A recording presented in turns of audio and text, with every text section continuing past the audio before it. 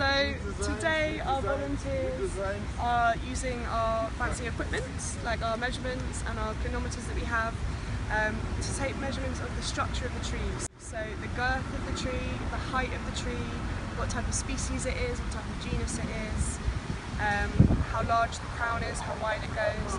This information can all be put in through the iTree model, and it builds up a picture of what it looks like, literally a model of the tree. And from that we can derive what services it provides, what ecosystem services it provides to us.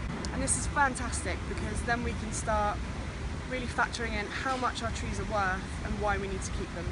This is the first time Trees for Cities have done an entire iTree for a park, and these results will help us take to the Friends of team and to the local council, and it will have a monetary figure saying the trees are X valuable and they have X amount of carbon stored in them and they provide X amount of services. The great thing about a project like this is we're trying to engage people that may not normally be interested in trees or know their worth or their value to really engage. We want to get that message out there for maybe people across London or the rest of the UK that haven't heard about iTree or how to value trees, that they can do a project just like this in their local park with the iTree software. It's all freely downloadable, it's all free for anybody to use and get to grips with.